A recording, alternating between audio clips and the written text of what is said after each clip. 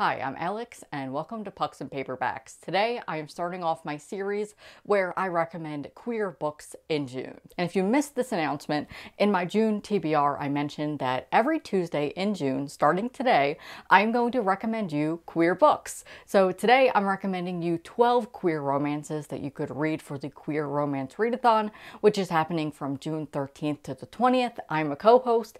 I'll have my announcement video down below if you're interested in that, as well as a blog post with all of the titles I mentioned in this video and their trigger warnings if you need that.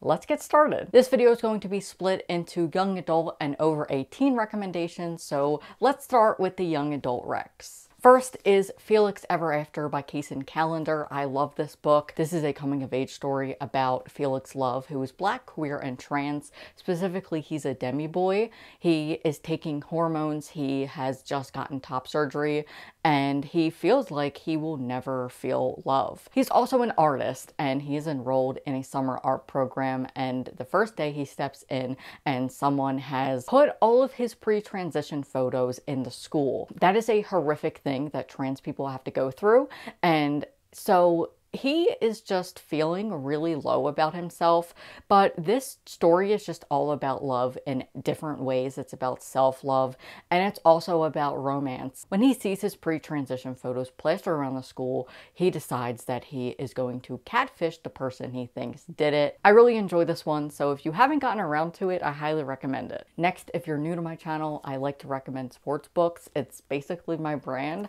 so I had to include The Passing Playbook by Isaac Fitzsimons.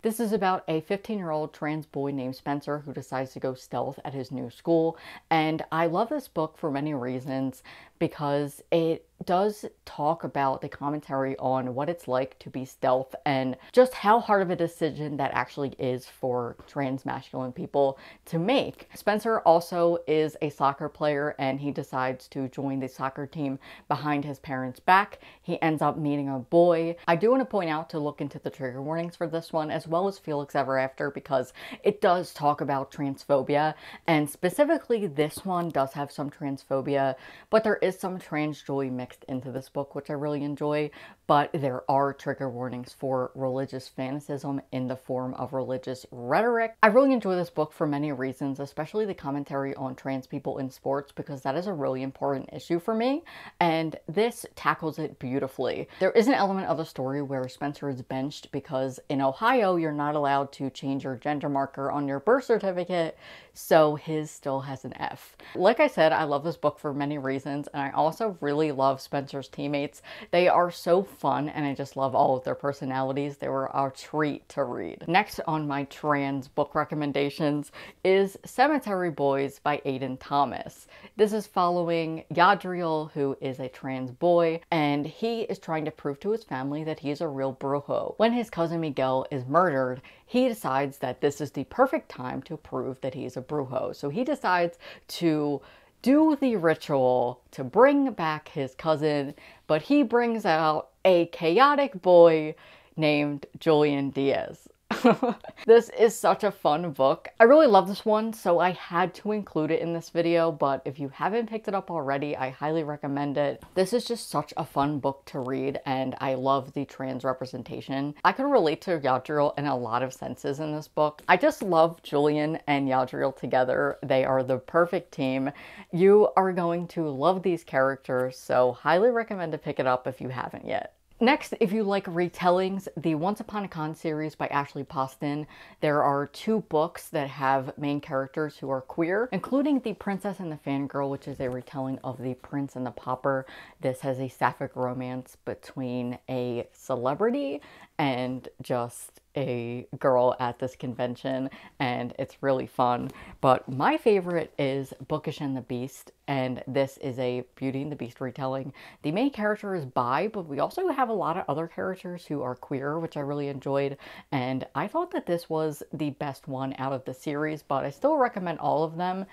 Geekarella, which is the first book, has a side character who is queer, but I would recommend these 2 if you want to read books about main characters. Next, I have Last Night at the Telegraph Club by Melinda Lowe. This is a historical fiction sapphic romance set in 1950s San Francisco's Chinatown during the Red Scare. I highly recommend the audiobook for this one, but this is a phenomenal historical fiction, and I believe there is a sequel or something coming out, but I really enjoyed this. I read this in my video where I read the first 3 books that TikTok recommended me, so I'll have that video down below if you're interested. Next is a graphic novel, and this is Cheer Up, Love and Pom-Poms by Crystal Fraser. This is a sapphic romance about a trans girl, and she is a head cheerleader. It is the transphobia that she experiences, but the romance is so sweet and I love it so much. And last, for the young adult recommendations, I have Don't Date Rosa Santos by Nina Marino,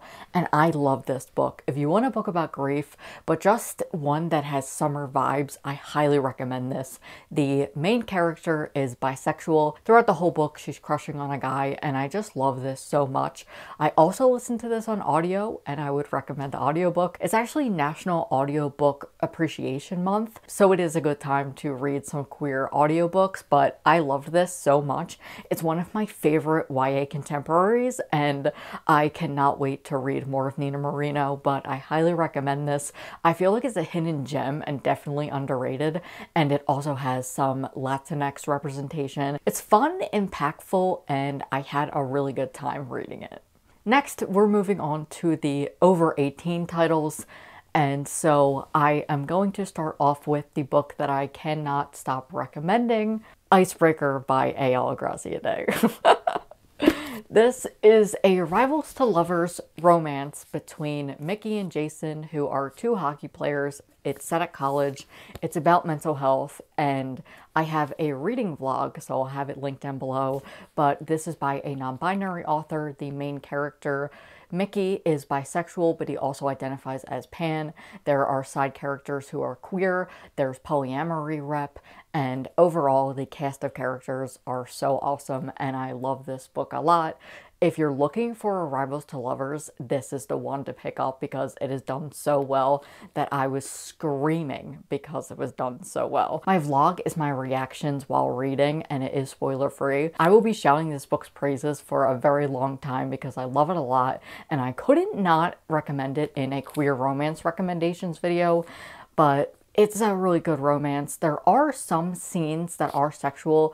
There's some fade to black, but there are some other sexual content. This is a rivals to lovers between 2 hockey players, Jason and Mickey, and they are fighting to be the first round pick in the NHL draft. This is one of my favorite rivals to lovers ever written because it's just written so well. If you're new here, I'm a hockey fan, and this was just such a good hockey book. It just captures everything, and I honestly feel like it's perfect. So if you're looking for rivals to lovers to read during Pride, I highly recommend this. Mickey lives with anxiety, depression, and also experiences imposter syndrome. My next recommendation is a rivals to lovers novella, and this is a Christmas novella. It is The Mistletoe Motive by Chloe Lisi. I really enjoyed this. I also have a video reading it, so I'll have that link down below. This follows our main character, Gabby, who is demisexual and autistic. She works at a bookshop, and this book is just basically her trying to save the bookshop, and she's also competing with this guy who she works with. It is so hate to lovers. The hate is real. It's really there. So if you really want to hate to lovers, this is the one. And it is just fun to read Christmas books anytime. So if that is something you're interested in, I highly recommend this. Also, something I really enjoy about Chloe Lisi's books is every chapter has a different song and there's a playlist. So while I read her books, I go through the playlist on Spotify as I read, and I listen to each song as I'm reading the chapter, and it's really fun. Gabby and some of her friends are hockey fans, and there's a scene where they go to a couple games, and it's really fun. So if you're a hockey fan and you want a book with hockey in it, I recommend this one as well. Next, I have another graphic novel, and this is Bingo Love by T. Franklin. I love this because it has queer people in their 60s, and so this is a rekindled romance between 2 queer Black women, and I really love this one. I highly recommend it if you're looking for older queer characters because it's a good one and there's disability rep. Next, I recommended this in my Queer Romance Readathon announcement, but I'm going to share it here as well in case you missed it. This is their Troublesome Crush by Xan West. It is a trans novella. It has polyamory rep, autistic rep, Jewish rep, and trans rep. I believe that this is a trans for trans romance, and I love it so much. I honestly might reread it during the readathon or just this month in general because I need a refresher and I just love it, so I need to reread it. It is a really nice romance. I really enjoy it, and the characters are in their 30s and 40s. Next is another novella, and this is Fearless by Shira Glassman, and this is so good. It is a sapphic romance between two band moms who are at their kids' band competition and they get snowed in. Am I convincing you yet? I love this so much and I don't recommend it enough, but I had to include it here because it is a really fun romance, and if you are living somewhere where winter is happening, I would recommend it, but also if it's just too hot out and you want to like pretend that you're snowed in, I think that would work too. Next, I have two trans novellas, and this is Peter Darling by S.A. Chant and Coffee Boy by S.A. Chant. Peter Darling is a Peter Pan retelling where Wendy is trans. It's also a romance between Captain Hook, and it's awesome. Coffee Boy is a contemporary workplace romance that I really love. I actually did a paper on it in college because I loved it so much. And my last recommendation is the graphic novel series Check Please by Ngozi Ukazu. I love this so much. It is an Achillean romance between two hockey players, and Biddy is our main character. It is following him in his college years, and he is on the hockey team, and he's also a vlogger, and he loves to bake. It's a lot of fun, so if you haven't picked them up yet, I think that this would be a perfect time. So that is it for my queer romance book recommendations. If you enjoyed this video, please give it a thumbs up because it'll help more people be able to see this video. And if you're new here, feel free to hit subscribe because I make a lot of content about queer books. I'll leave my playlist down below of all of my book recommendation videos because I make them a lot, and in June I'll be making them every Tuesday. So also put on my post notifications so you don't miss out. I'm gonna be tired of saying book recommendation by the end of the month.